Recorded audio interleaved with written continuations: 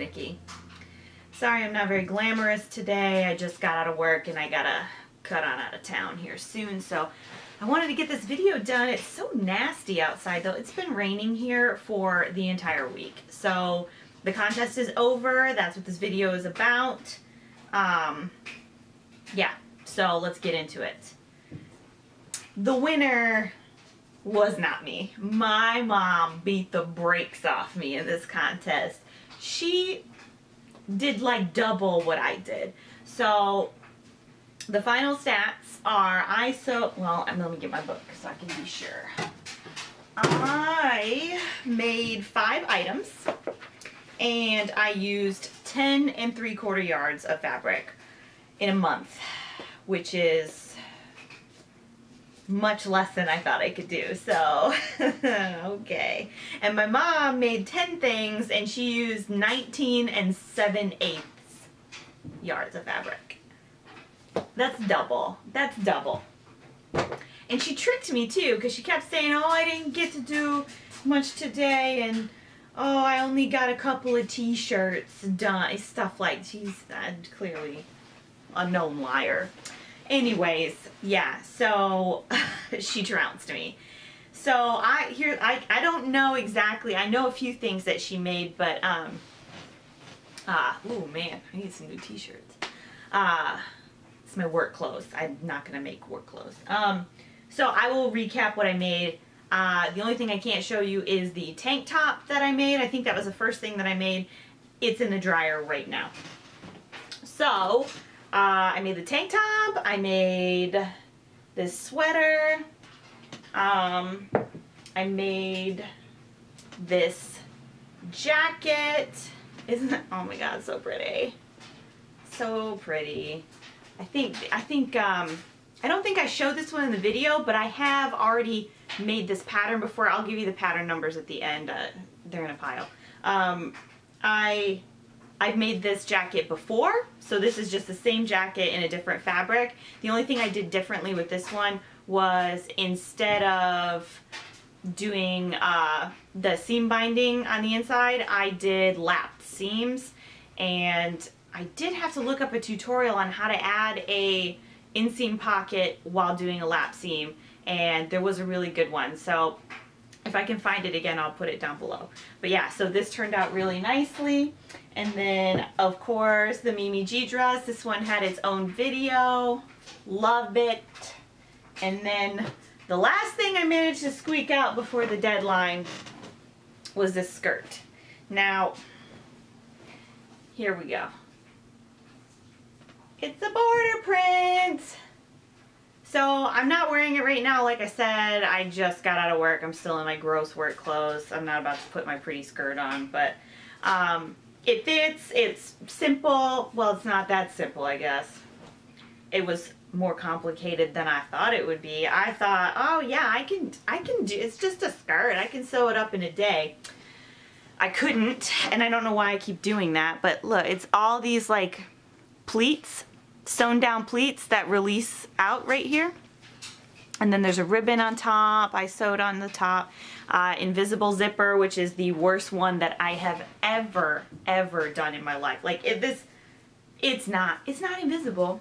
It's just a zipper at this point. Now the skirt is like kind of like floofy enough that I don't think anyone's gonna notice it, and it certainly isn't bothering me enough that I would take it out. It's very close to the color of the fabric. And then this is only supposed to have a facing, but because this fabric was kind of sheer, I wanted to line it fully. So I lined it with, I think this is batiste, cotton batiste, just plain white. Yeah, so it's cool. It's like knee length. I will wear it in some other video and show you. There's really not a whole lot to say about it. It's a skirt. It fits at the waist and it doesn't really need to fit anywhere else. So, because it's big, you know. Anyway, so I got that done. And then here are the, this is that skirt. Simplicity 8555. I made view A. Just to recap, this had, I believe this had its own video anyway. Simplicity 8424 for the wrap sweater here.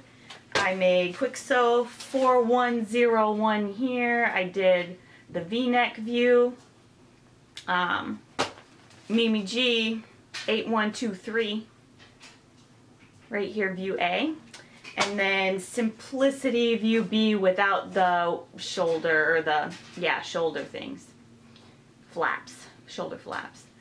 So, yeah, that's pretty much how the contest went down. So, me and my mom each learned some things during this contest.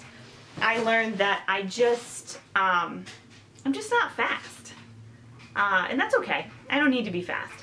I probably don't need to buy fabric in the quantities that I do, since I clearly cannot possibly keep up with that amount of yardage. But it's nice to have options. So you would think that, having learned that, the answer to that would be to buy less fabric, but I don't see that happening. You know, that's what disposable income's for, right? So, yeah. So I learned that. I also learned that I don't like to rush. And I'm not saying that I rushed any of these. It's like the Mimi G dress took forever. And I guess I could have like strategized and only sewed like really simple like knit things, like I have a skirt sitting over there that's only 3 pieces, and it's a maxi, so it would use a lot of yardage and been very quick. But I wanted to sew things that I really, really, really wanted to have. You know what I mean? So even though I didn't win, I'm so glad that I did it that way. I also really, really missed in between a project, like having time to just look through my patterns and look through my stash and touch things and, you know, change my mind and maybe make a little drawing of it or whatever. You know, just really think about what I want to do. And because there was a time limit on this, like as soon as I finished one, it was like I really needed to have in my head like what's next.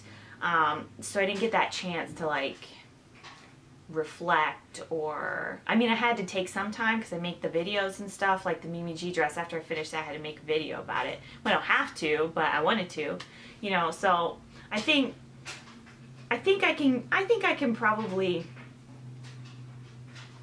I think there might be some room for improvement with speed, but I think that's going to have to come with time and isn't something I can force.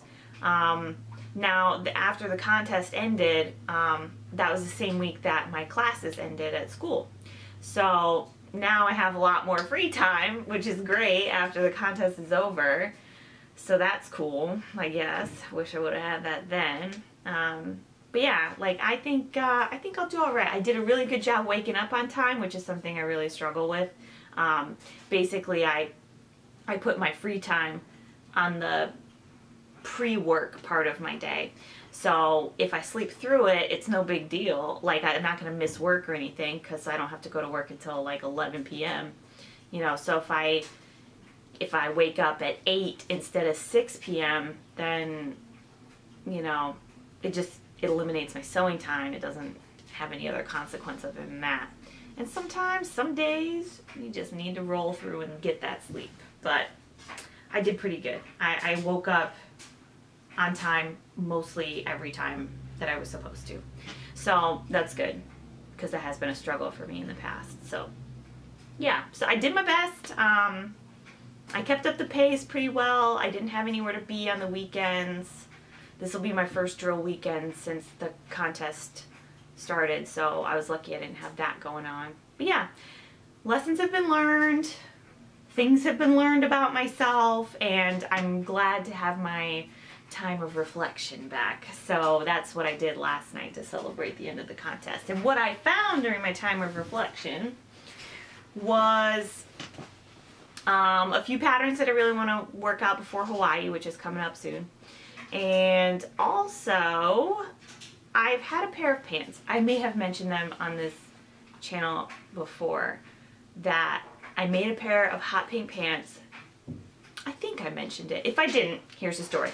I made a pair of hot pink ginger jeans, and I I had been losing some weight at the time, and I thought, oh, I can go down a size in these because the other size was feeling, you know, a little loose. So I went down a size. I mean, you can't really, it's tough to, you wouldn't really muzzle in jeans, right? You just make them. So I went down the size, and I made them in a fabric that is fluorescent pink, but it has kind of like a coating on it almost, so it's not as stretchy as the other pair. And then I went and did a work trip to Georgia and ate a bunch of southern delicious food and gained like 10 pounds or some crazy stuff like that. And then the pants, so when I finished the pants, and I mean like all they needed left was the hem and the like rivets in the button. That's it. They were almost done. So I came home and was finishing them, and I went to go put them on, and I couldn't even get them over my thigh. So I was so bummed out because I was so excited to have hot pink pants. Well, and I've tried them on periodically here and there. I just did it last night. My pants fit. So, hot pink ginger jeans right here. This is as neon as it gets. And I line the pockets in this cute stuff here. Oh my god. So now, this summer, finally, after a year, all I gotta do is hem them and put the button and rivets on, and I'm good to go. And I have hot pink jeans for the summer to go to Hawaii so I can be neon. Yeah, I'm excited about that. Yeah, so that's basically what I got.